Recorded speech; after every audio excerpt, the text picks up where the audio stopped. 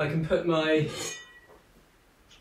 frame making tools to one side, and the things which now come into play are the staple gun with staples. I use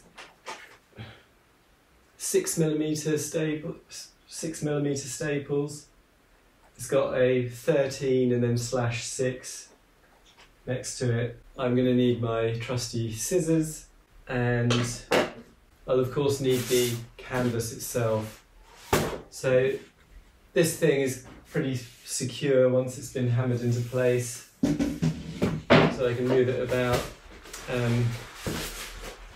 Quick check of the canvas to check everything's in order. This looks like a good piece.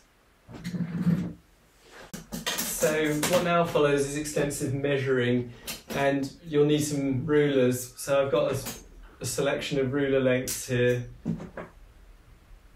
because if you're measuring big pieces of canvases, if you're measuring big pieces of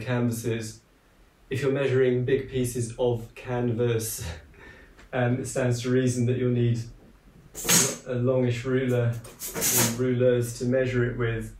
So this one is 1 metre long. You'll need a bit of tolerance. So first of all, I've mentioned the beading around the front. So the beading meets up with the canvas itself. I'm just going to inspect this side of it as well, because if there's any nasty bits in it, you can centre your canvas so that it excludes those bits. There's a little bit of a funny bobble there, so I'm going to put my canvas more over towards this side. So the frame size is 72 by 72 centimetres, but I'm not going to cut the canvas as 72 by 72 because it's going to be wrapping round, but you knew that already. I've measured, and I find that adding 6.5 centimetres is perfect on each side. I do want the back to look pretty neat. I don't want the canvas to really go further than the edge of the stretcher bar itself. So you can see that meets up along the edge. So it's a case of measuring now. I'm going to line up my canvas close to the corner, and I know that I need 6.5 centimetres extra. I do find, as well as long rulers, it is handy to have a short one because it's just easier to move around. So if you're measuring just small distances, I should be able to do this with arithmetic. It's 6.5 times 2 plus 72. 6.5 times 2 is 13 plus, so math was never my strong point, 13 plus 72, 75, 85 centimetres, is that right? 85, yes that is right by the looks of it. So there's actually quite a lot of mathematics involved in art, particularly if you're dealing with canvases and grids and things. 85, and then I can measure along the top. It's a bit out of the shot. Then I can draw my line, which I'll be trimming along. You do need to get this right first time because you can't add fabric once you cut it, unfortunately. I find even when you've measured things, it is good to like physically just have a look. So I've measured that that's my 85 centimetres required of fabric, but I am just folding it as well because at this stage I can add any more if needed, and I can't do that once I've cut it. And I'm just checking also, there was a funny knobble I was trying to get rid of. Ah yeah. So this is good. I've managed to, luckily I've got enough canvas that I can be a bit choosy about getting it on the nicest bit. So I can start to cut that. So here goes. No turning back now. So don't rush it. These techniques are a bit similar to what upholsterers do, I think. The whole stapling fabric to wood thing. Hopefully there's enough space in this canvas. Hang on, just had a moment of... Oh, it's a bit tight. I hadn't realised. Okay, interesting. It's all fine. I was worried there for a minute I didn't have actually a big enough piece of canvas, but it's fine. There's like literally 2 millimetres, not millimetres, there's 2 centimetres to spare. So I'm just going to mark that in. 85 again. And 85. Yeah, so cut, off we go. Canvas is quite expensive, so you want to be sparing with it. I try and get as much usage. If I buy a metre length of it, I try to use as much of the canvas as I can for economical reasons. I don't need that. So I've now got a square piece of canvas. It is 85 centimetres by 85 centimetres for a stretcher which is 72 by 72 centimetres. What should now happen is that it should be the right size, hopefully. Yeah, I don't think we're going to be having any problems. You might also find it's a bit too big at times. It's a little bit too big, maybe. I don't really like the canvas to overlap off the wood. Yeah, it's too big. Interesting. Is that going to be the same on both dimensions? Yeah, I'm going to take a little bit off. How much am I going to take off? I'm going to take half a centimetre off both sides.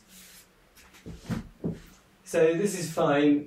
The first time I did it, it was slightly too big. If I'd done it slightly too small, I would be in trouble now.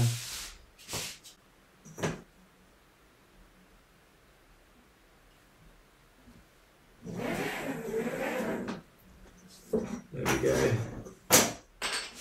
So I can start to now, it's only half a centimetre I'm trimming off, but it's going to make all the difference. So there we go. This is now an exact square of 84.5 centimetres on each length. So if you were working on non-primed canvas, it wouldn't matter which side was on the face down, but this is a white primed canvas. It's primed on one side, so I've laid that on the floor, and I lay my lovingly made stretcher bar, stretcher frame on top of it. Yeah, that's fine. It's helpful to have actually loaded your staple gun, as this process does use quite a lot of staples, surprisingly. So I've got my staples at the ready, because this will definitely run out. Essentially, we are ready to go. Right, so we want this lined up as well as we can. So I'm just spending a little bit of time now getting it right.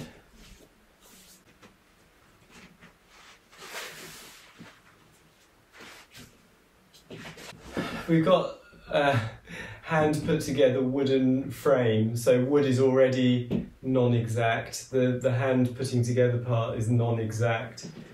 And then we're trying to wrap fabric, which is another organic material, around it. It's never all going to be like millimetre perfect. Even I manage to forget that sometimes. At some point you just have to get on with it. Seems right. Okay, I think we're now good to go with this, believe it or not. Now, when I was putting the bars together, I said there was no magic special technique. But when it comes to putting the fabric on, there is a magic special technique. So, you're working in a opposites kind of fashion. So I'll explain as we go along. I'm going to put in my first locating staple here. Bonk. In that goes. And then it's always opposites. So I'm going to be rotating this a lot as I go. I'm just recentering it again each time. But I won't need to keep doing that, it's just in this initial phase. So this canvas is going to be stretched, like literally stretched on. So yeah, I'm pulling the canvas quite tightly around. So north and south, if you will, are done. I quite like using the compass points as a reference. And I just need to do the east and west reference points now. So I'm pulling a little bit here for the east part.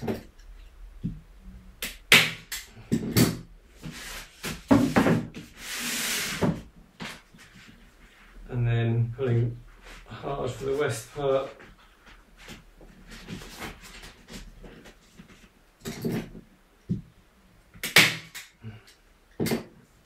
So that's kind of like the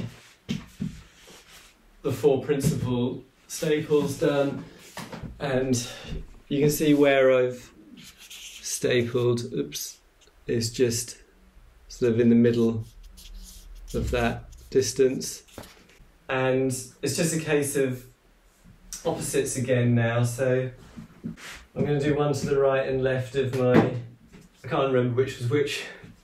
Doesn't really matter on a square. Well, it's different on a square canvas to a rectangular one. So here, one to the left and right of what I think was my first staple, but probably wasn't.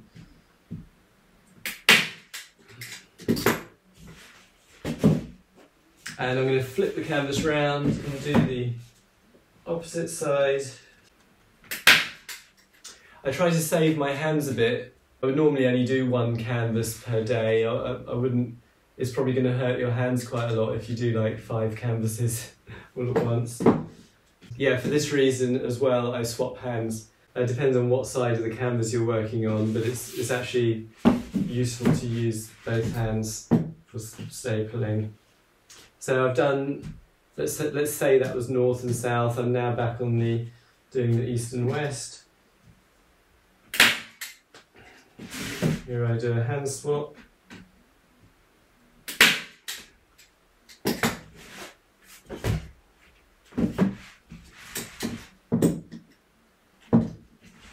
And I'm pulling as much as I can each time with my thumb and forefinger.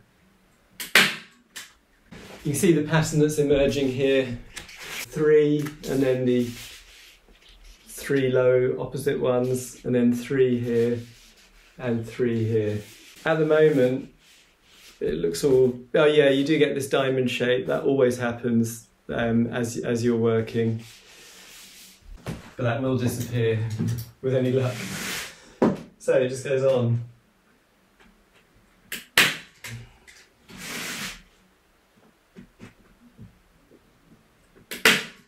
So we now have 5 on the, I've forgotten the dimension, the things again, but I'm saying that's north, and then south. They call cardinal directions. I might have invented that. Right, so that's, we've now got 5 north, 5 south, and we've still only got 3 east and 3 west. The staples are probably about 2 centimetres or so apart. I'm not being hugely precise.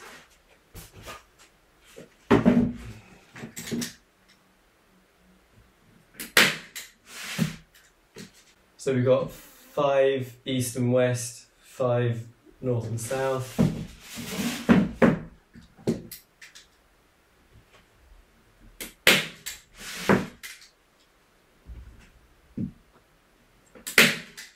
So 1, 2, 3, 4, 5, 6, 7.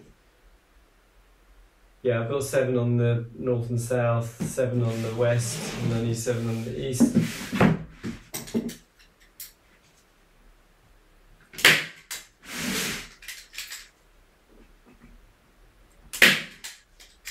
So there's a few crinkles and lumps and bumps in the fabric, but that will all disappear, especially with the gessoing process, because this fabric has been folded. But the stretching largely gets rid of that. And then there's also the little corner wedges, which add additional tension.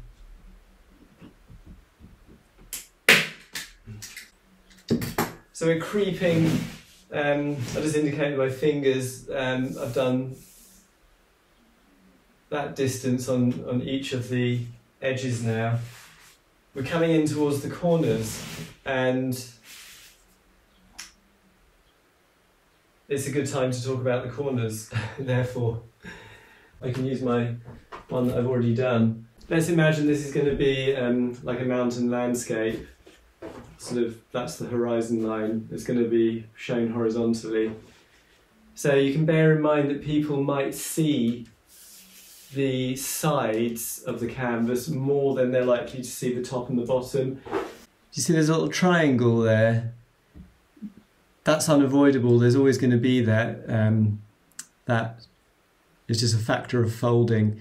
But I've made sure that it's in the least visible place, bearing in mind what's going to be on the painting. So those little triangles are going to be at the tops and the bottoms. So I'm going to try and do this with a bit of assistance from my chair.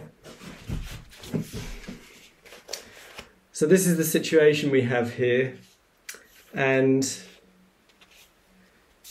I'm going to make a little fold there. It's just a little tuck. So here's fully opened out, and then I'm just going to make a little tuck, a little doubling there, and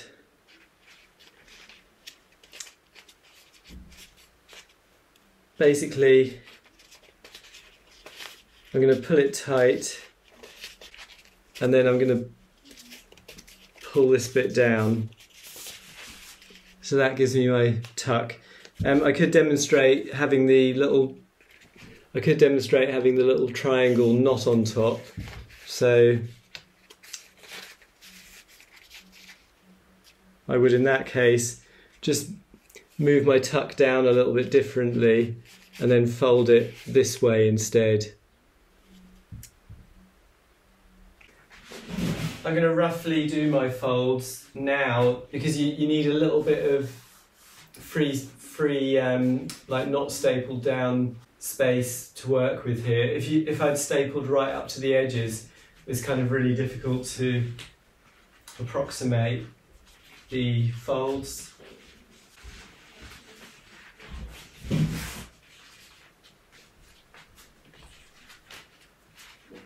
Okay, so I've roughly done the top, and likewise I'm going to roughly do the bottom. Okay, that one seems to be in place. So I'm doing the tops. The top two are folded in the same way, and the other two, the underneath two, are folded in the same way. I do find it's also helpful to have a small screwdriver, because that can just help you to, it's a flat-headed screwdriver, it can help you just push parts of the fold in. Now my corners are done in rough form, I'm going to continue with a bit more stapling. gradually creeping towards the corners. Still working in opposites. We've run out of staples, so as predicted,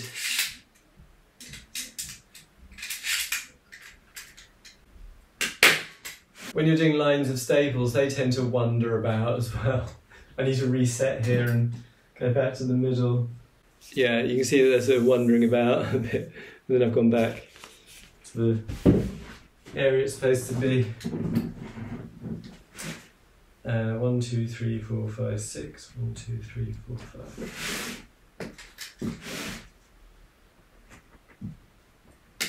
Trying to stay systematic. 1, 2, 3, 4, 5. 1, 2, 3, 4. 1, 2, 3, 4. I got a bit out of sequence there. Never mind. Fabric's getting nicely tight.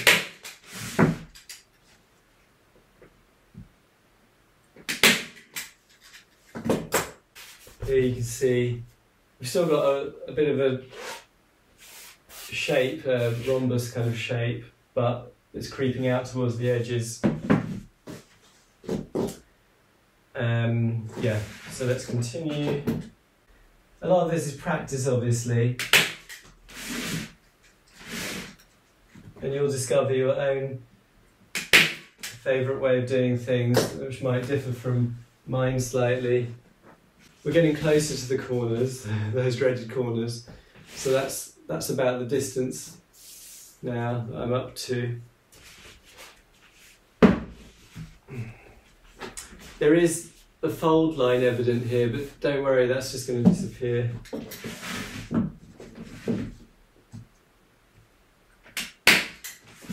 I'm glad now that I've roughly folded the corners, because there's not much room to work with now. It's getting tighter. The beading is doing a good job, because the canvas is really not in contact with any of this at all. It's in contact with the beading. So along this edge it's firm, but when I press in it's not touching against any wood. Well, I have to press really hard for it to make it touch against wood. We're really close to the edges now. I'll show you where I'm up to. Focus, focus. I'm not being so strict with my pattern anymore. I'm just, because obviously in the process of doing my stapling, some of staples are closer and some are further. So I'm just kind of eyeballing it now, trying to work in an even pattern around. So the system is good to get going with, but then you can be a bit more free as you progress. So I'm just tightening up the fold a little bit with the screwdriver. You can kind of adjust the fold a little bit. I don't want the edge of that bit to be too close to the edge of the stretcher bar, so you can manipulate slightly how the fold is working. The fabric's quite stiff, so it doesn't spring back straight away or anything like that. It lets you kind of see what you're getting. So my little triangle, my little napkin shape here is at the top. That's what I want. And I'm just going to press into the fold a bit more with the screwdriver. So I can begin to actually physically staple this fold into place. So I'm going to get ever so close up to it first of all.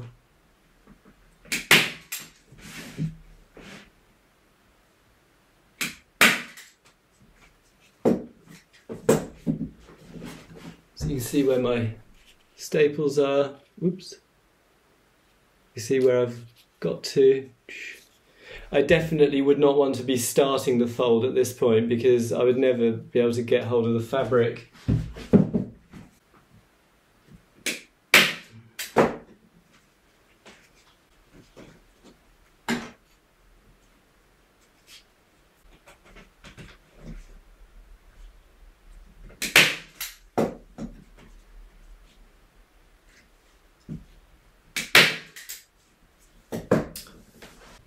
on stapling the fold into place, you can use different angles. Doesn't have to all be square shaped. So, second corner number 2.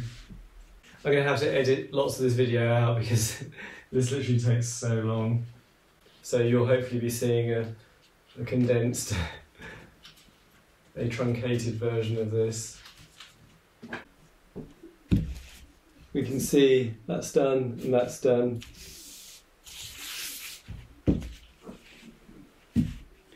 And you can see the front of the canvas, this is now getting all nice and flat. A lot of the strange rhombus shapes and things that had been in there originally have disappeared now that it's under tension.